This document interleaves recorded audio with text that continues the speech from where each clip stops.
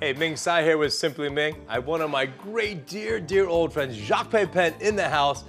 He is one of 13 chefs of his family. 12 of the restaurants in his family were run by women. He was the first male chef. Think about that. What are we cooking today? Arctic Char. It's all about fish. He's gonna sear a piece of char, make some very cool mini savory cheesecake with a little raw tomato sauce. Traditionally, when I do that, I put that into a bowl and I put that in the microwave oven for like 1 minute. And then Microwave oven, just to heat. No, it's right Jacques Pepin uses a microwave oven. Sure. Wow. I won't tell anyone. I'm gonna do the same char, but olive oil poach it and serve as sushi rice cake. French, we call this tomate fondue. Yeah. Which means you can charge $29 for it. We're cooking up fish, coming up right now, here on Simply Ming.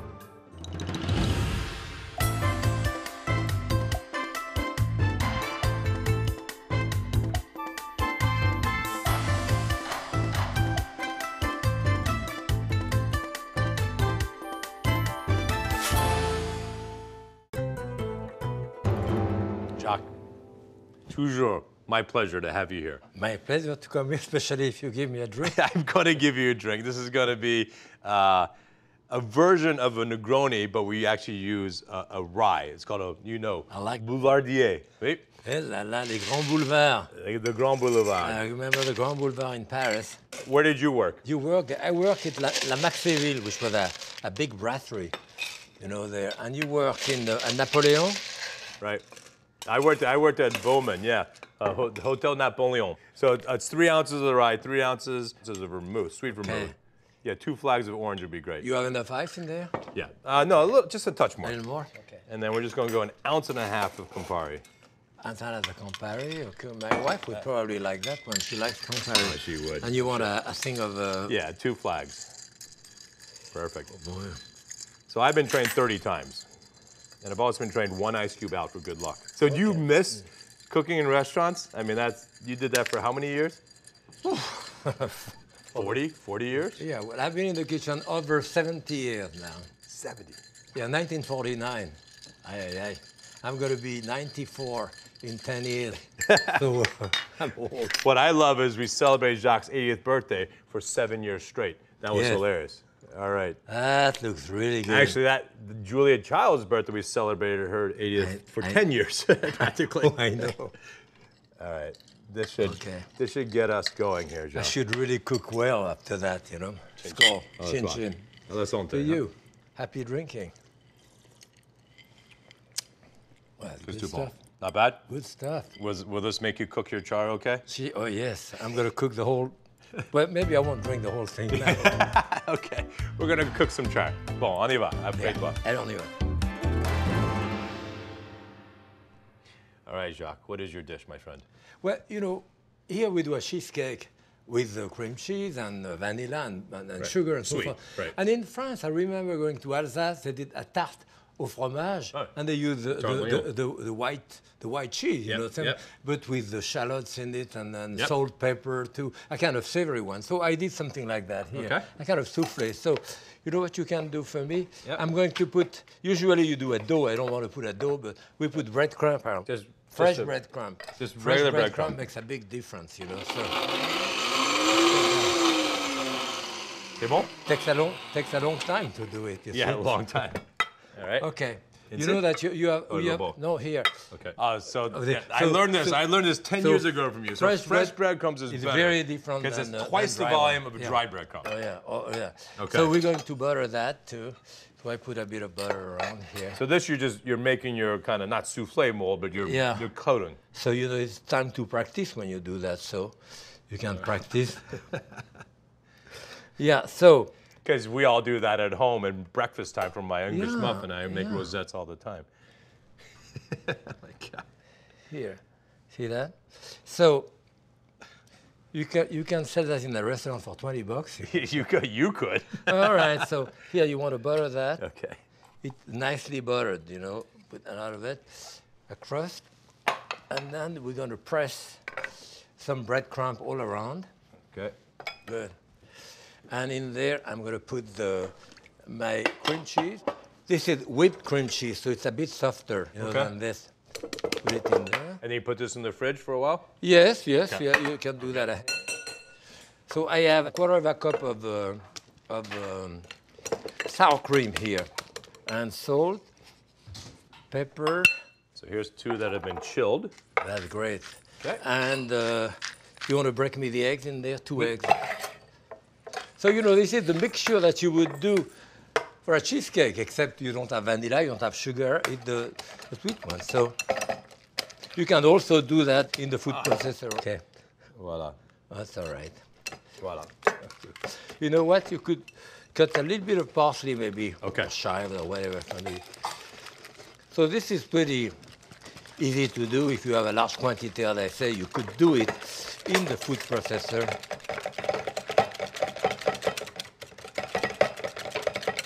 Yeah, but à la main, right? À la main, yeah. Some people jug and do all of that. I don't, but I beat egg white. I beat anything. Okay, okay, good. So we have a nice mixture. You could do a large one in here. You could do that in a tart. You know, you could do that as a garnish. Or else we're going to do that in a kind of souffle mold like this. That was so simple. Yeah, that's so soft cream cheese, and then sometimes I do a big one. Right. Sometimes we do some smaller one. And this goes in the oven for how long? I would say about 20 minutes. I should actually, it'd be better if it was totally full. See, I love the Jacques. Jacques doesn't waste anything. And I saw you do a show once, even on egg, even when you break eggs, you take your finger and take the egg whites out, We used to do breaking the egg and putting the shell with our thumb, cleaning the inside. You know. Okay, so this, how long do we cook this for? 20? I would say like 20 minutes, you know. Okay. 350, 375, okay, whatever, something like this. And during that time, you can have another 3 cocktails by the time it's cooked. In 20 minutes, we should be able to. Chin chin. Okay, so in the oven, your cakes, here's some char. Yeah, this is beautiful char. Look at that. Love char. You can do that with salmon or char. Yep. This doesn't have any scale, you know. So we have 2 nice steaks here. You know, I like to cook this. Remember Trois Gros, very famous in Grenoble? They used to cook the salmon like that with a sorrel sauce. It's a little bit of the same idea here. I do it only on the skin. Here it is, a non-stick pan. I put it in there. Pan is cold. Pan is cold? Yeah, it doesn't matter. No salt, no pepper? No salt. No, I'm going to put a bit of salt on top of it. How high? Then you, high. High? Okay. Yes. Les deux? Yeah, that's it. Okay. Yeah, one for you, one for me, right? So a little bit of salt on top. No oil, nothing, in a cold pan? No oil, no. I mean, this is a non-stick pan, right? It is. Okay. No pepper. Yeah, put a bit of pepper on top. Okay. Awesome. I love so how simple I cook a l'unilatéral on one side here.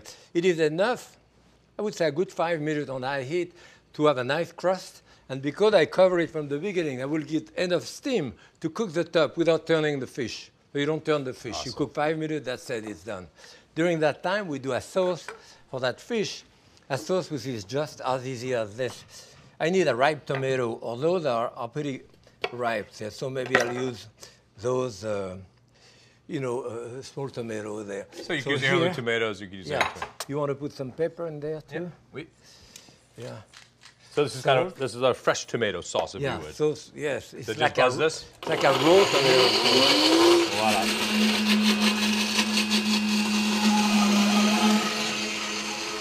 Couple of tablespoons of olive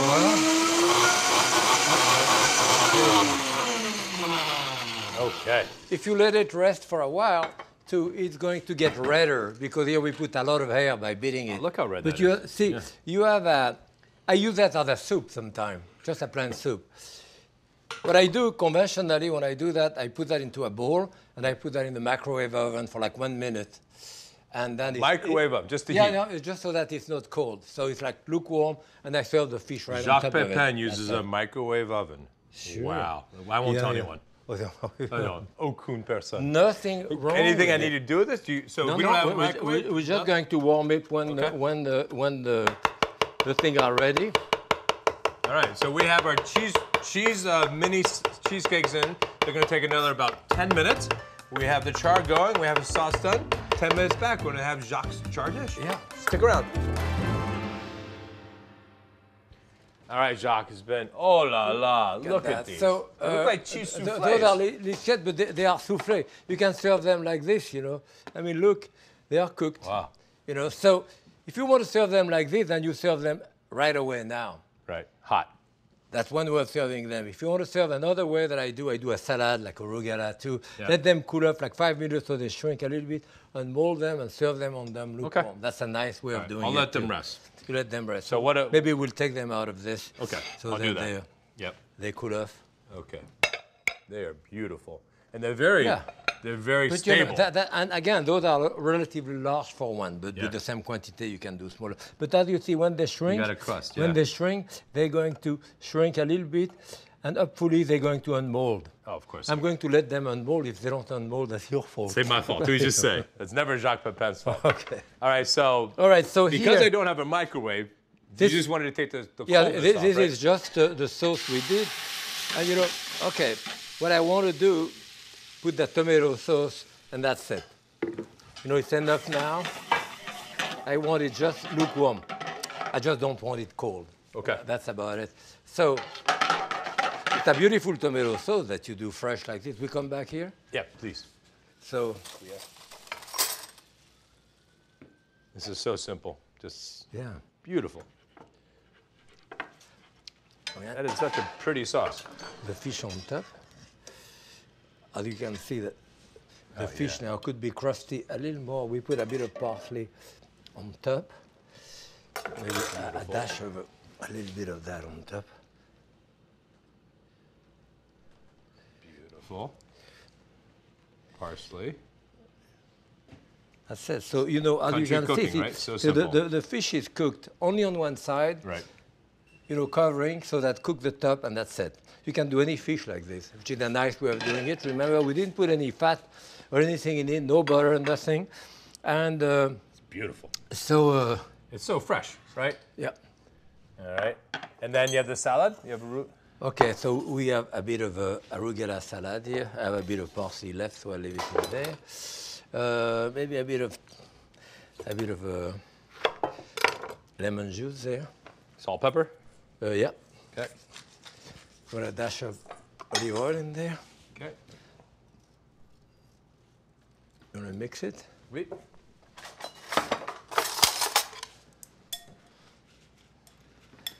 Good. All right.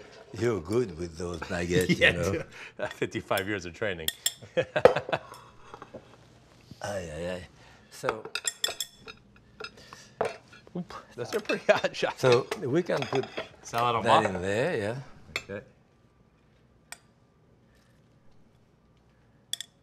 So let's see. This is really a bit too hot still. But as you can see, they kind of shrink a little bit, so. Oh, yeah.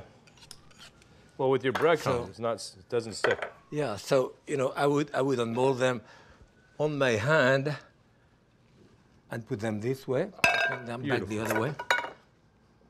Oh, c'est joli. Look how pretty those are. Wow, Jacques. If you want, we don't even have to do it. We put a little bit of the blue cheese. Oh, I want. Oh, yeah. A little bit of the blue cheese on top. So the heat will just melt it. Oh, yeah, a little bit.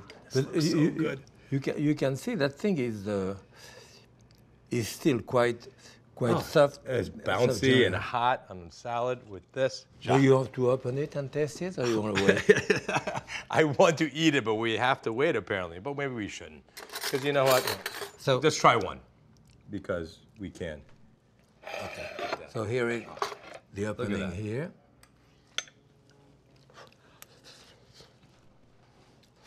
Delicious. That is so good. You're a master.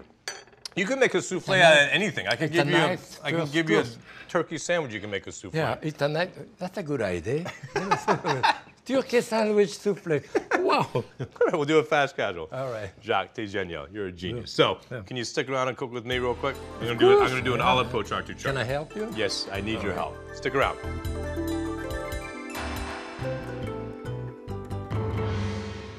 Monsieur, that bite of the cheese souffle. Oh, good. So good. You're the. So the cheese souffle, but it can't be served. But it looks like a souffle. Everything you always do becomes a souffle. It's ridiculous. I can't wait to try your turkey sandwich souffle. Oh, yeah. So I'm using the same char you did, although I took the skin off. Okay. And I'm going to olive poach it, right? So I'm just going to season it with salt and pepper. If you could take, I don't know, like 12 tomatoes and just cut them in half. We're gonna cook them in the olive oil towards the end. Oh, yes, okay. But I'm gonna salt and pepper both sides. Okay. And I know you know the olive poaching technique. For those that don't, you actually just take olive oil and you bring it to, I like salmon at like around 140, right? Because you go, or the salmon, Arctic Char. I call this salmon because it looks so much like salmon. So this is at 140, which means you can put your finger in it, because if it's 200, my finger would be burning, right? And just lay them in softly like that and do nothing. Yeah, just you let it poach sit down. them. Just I poach think it that, soft. like Thomas Keller does, and many chefs do now, the lobster. Yeah, butter poached lobster. In butter. Yeah, it's so good. Melted butter like this, yeah. All right, so. Yeah, so I have a dozen of those. So And if you could pick some leaves, you're so fast, Jacques. You want me just Yeah, to just take the pick whole leaves. I'm gonna Okay. put a few of those. olive? Okay, great. All right, I'm gonna take those. You got to put them in the same oil? I am. I'm going to actually spank them, right? Yeah. Release the oil, and lay them in the same oil just to flavor the oil a little bit. All right, so here we have sushi rice, right? I love short grain rice, all right? So we're gonna take some of the short grain rice out, and it's so hot. So when you make proper sushi rice, I don't even need all of it. Oh, are you kidding? I'm eating with you tonight. When you make proper sushi rice, this is too wife hot to loves mix that. with the stew. So I need this to chill. So I'm going to let this sit here. And I'm going to make a stew. A stew is a Japanese mixture of vinegar, mirin, and sugar. All right. Okay. So this is some vinegar. So the mirin is a wine. Mirin is a sweet sake. So it's about 4 to 5 parts of vinegar to only 1 part of mirin. Just a little bit. Is the mirin made with rice? Oh, yeah, it is. Yeah, it's like a sweet sake. Yeah. And then sugar, white sugar. Sugar. I don't want it too sweet. You also have some sesame seeds. Sesame seeds will be after we make the cake. Okay. So I need to bring this to a simmer. This salmon is going to take probably about 6 to 8 minutes. So we're going to come back. This is going to be hot, and I'm going to be able to get this rice mixed in with the soup, but I can't do it yet because this isn't to the temp of that. The secret of good sushi rice is the temperature of the soup has to match the temperature of the rice. So when you add it together, it doesn't get mushy. So this has to come to a simmer. That's going to cook 6 minutes. We'll make some sushi rice cakes and sear them with sesame seeds. So in 6 minutes, we're going to put this dish together. Stick around. I'm learning something. All right, Jacques, you see, so the sugar's all dissolved. So and you don't want to boil it hard, you just want to get it to steaming. So now, this temperature of the rice is the same as this, right? So what you do is you pour a little of this su, as it's called, off of the spoon.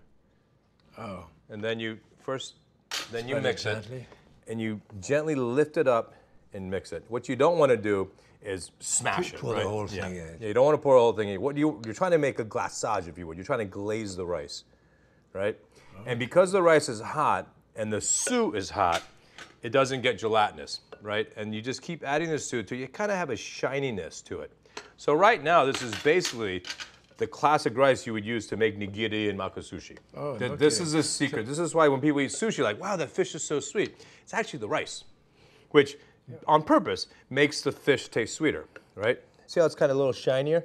So just a touch more. And I like this because the char has a good oily fattiness to it, plus it's olive oil poached. So this little bit of acidity will help blend it together. Well, I want to do that for my wife. She's going to like it. She loves sushi.